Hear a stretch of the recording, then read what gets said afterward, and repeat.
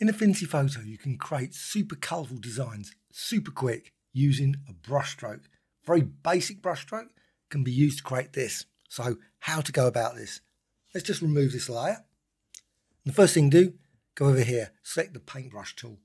With the paintbrush tool, you can just go over here to brushes, and you can of course find loads of different brushes in here in window and brushes. And I'm just going to select this one, the Comic G pen. And currently it's in black. You could of course set the colour beforehand, so just double click and you can set the colour.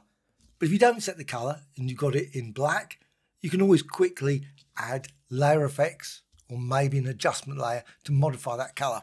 So let's just apply it. And now make certain you press B, so you've got the paintbrush tool selected, definitely selected there, and apply.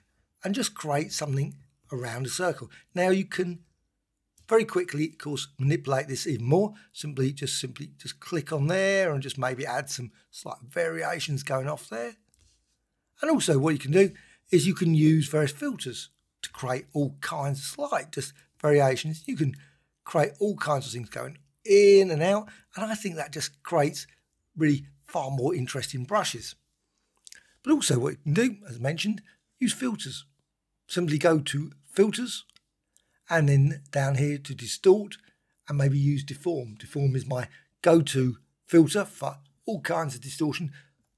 Another option, maybe use liquify. Liquify is pretty good as well. That's one of the personas up here. You can use that with this design. Now, one thing to make certain before you go and do this is always make certain the move tool is selected.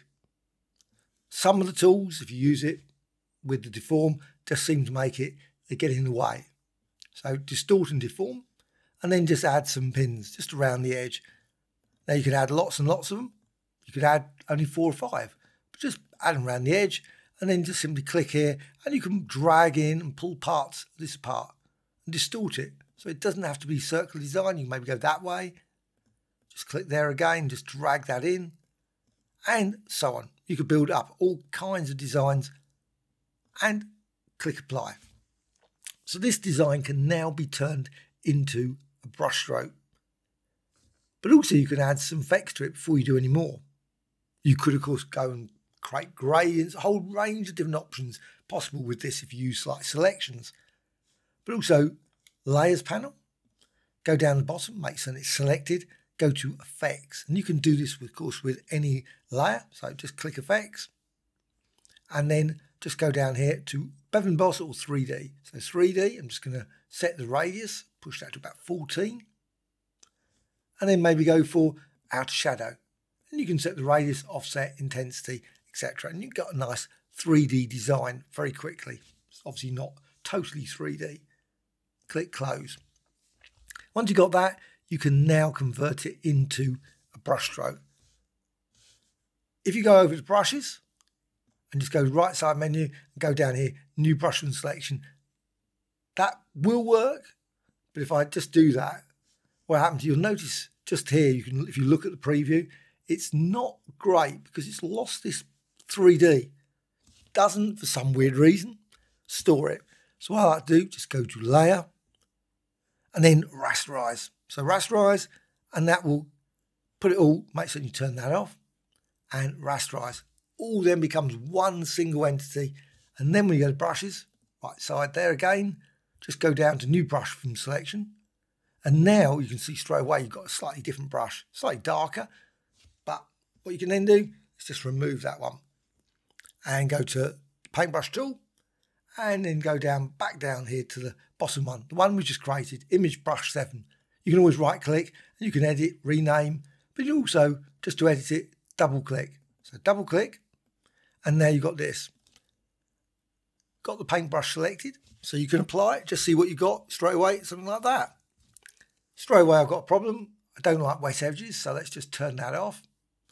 And you can go to general and you can resize it, maybe make it slightly smaller, change the spacing, and you get. Now the thing about this brush, more so than other ones where you've got like a shape, maybe a star or a circle, etc. You haven't got this sort of lovely structure, very abstract structure where it's sort of like warm. And of course you could create all kinds of unique brushes. You could sort of go in and out, create all, just pull it and drag it in all to create all kinds of weird and liquefied designs in the center. But once you've done that, you can also go down here, don't set wet. I'm just going to set wet edges to off. Always prefer that. You can always reset it, of course. Go to dynamics and you can change the size jitter, so you can go like that. You might like to just keep it like that. No real need to think, but if you do, you can always go increase that. You can change that and you can go down to cyclic and then you can create some really weird and wonderful just by selecting different profiles, which you may decide as a brushstroke. That's pretty cool brushstroke. But you will obviously, what happens, it also, the spacing, you can actually see the like little ribs there. Well, I'm just going to go for none. So just got it like that. Don't particularly want it for this example. But rotation jitter, you can push that. Now you get this sort of lovely sort of, I think a sort of, I don't know, melted sort of, I don't know, just sort of lovely, beautiful. And it's great for just creating a very quick background. So you want a red background, or obviously any other colour. Because now you've got this colourful design, you can always, of course, go and use the layer menu and the adjustments, create an adjustment layer for it. Or apply other effects. You can always go to filters and apply various colour effects as well. There's a few. Or just use some of the colour personas to recolour it. That's one option as well. Now what you can also do is you can go here, rotation jitter, I've pushed it up to 100%, go to cyclic, and then you get this sort of twisty effect. Click there, and you can go through standard profiles, maybe go for that one. And see thousands of different, and you can manipulate this. Just add a point there, and you can see as you do that, it will change that. Click up there, and it will change that as well. Twist it in different ways. Now it's a pity you can't resize it. You can see as you change it, it does modify that design. So when you apply it now, you will see the result of that. And it will create a whole range of different designs just by changing that rotation jitter setting. What you can also do is, I quite like to do, is scatter Y. Like the jitter of the rotation, but I also like just having it so it goes up slightly. And that, do exact same, cyclic. And you can change it so it bulks and sort of bundles into a particular area more than, then it spreads out and then it sort of crunches in again, spreads out, etc. And you can change that again by cyclic and click on the profile. And you can see as you change it, you get different areas where it's really crunched in and other areas where it's more expanded out. And also you can go for hue jitter. So you can just change that and put it 100%. Go to random, go down to cyclic, and then you can see then you get the colours grouping. Click here, and again you can go through the profiles and you can see you get different colour designs there. Once you're happy with that, click close.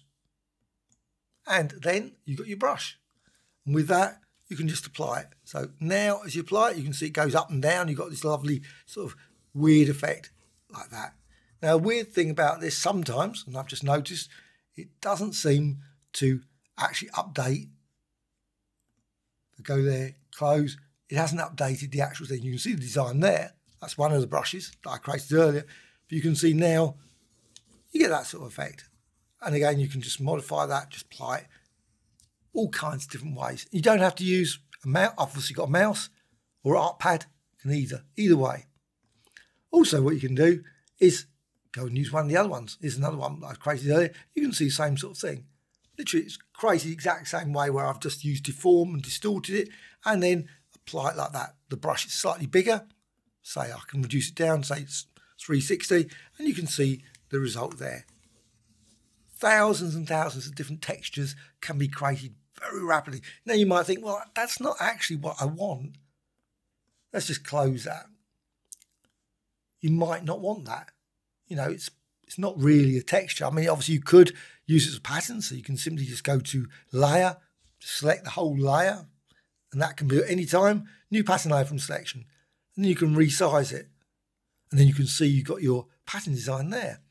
All kinds of beautiful, stunning, and you can still continue to apply your brush, of course. You can still go to B, press B on the thing, and you can then apply it, and you can see now that is repeated again as a pattern design forever, outwards. But it's still not particularly a pattern. You might want to use it, say, like as a texture. So let's just put it back If I put it back, that's the pixel layer. Whenever you convert it to a pattern layer, it becomes a pattern layer here. You can see now it's a pixel layer back to as it was before. But you can always apply some adjustments. Adjustments are always great. Simply just go to Layer, New Adjustment Layer, and then down here, maybe to make it more like a texture, simply go for black and white. And of course, there's lots of others you can use. One I really love is always using threshold. That's always a great one. Or maybe use blend modes and things, a whole range of options. But black and white, let's just go black and white. And you can see then, black and white, you've got that effect. Move that out of the way so you can see the whole thing there. And you can still then just manipulate this. Another option, of course, is Window and go to Adjustments. Lots of great presets you can simply select and apply. And you can then change this, move that around, and just change that, and magenta. And of course, you've still got the options there, darken, multiply. So you can see you can run through if you want to say like a slightly desaturated effect like that. Really great. And also lighter colour. You can create some interesting sort of combinations between the two. And overlay, hard light. You can run through very quickly. Difference. And obviously saturate, and that one, saturation obviously down the bottom, luminosity, negation, average, reflection, and contrast. That's quite a nice one. Contrast negative, let's just go for that one. And close that. And then you've got that. And of course, at any point you can always go to layer and just down here to merge down. So it merges it all into a single layer again. I could have used the merge within the adjustment layer as well. It's always a great option. You can undo if you don't want that. You can always just delete it and then go to layer, new adjustment layer, maybe use one of the others as well. Maybe go for gradient map. And you can see in gradient map, you can create some interesting designs there. And of course, you can then manipulate this. Or, as mentioned, simply just go to Window and Adjustments. And then you've got black and white. So you can bring there, you've got cold, warm, cold, maybe recolor, and so on. And again, if you don't want them, simply just delete them via the Layers panel. Always can remove them very simply by just clicking down there. And there's your end result, which of course you can also distort as well. Filters, they've got this, repeat deform, obviously left over from the brush. So apply repeat deform, filters, repeat deform, and you can see you can create a variety of different designs simply by just manipulating that layer, using that. Of course, sometimes the deform isn't particularly great, maybe not right, but it's a quick way of creating something. You think, oh, I can create something completely unique by just simply applying one of these quick effects that I've used somewhere else as well. And that is how to create some really oddball colour designs very quickly. Great for textures, backgrounds, wallpaper designs, a whole range of different designs this could be used. Obviously, the sky's the limit. If you've got any questions, please let me know in the comments below. Always great to hear from you. A like or dislike, always appreciated. Bye.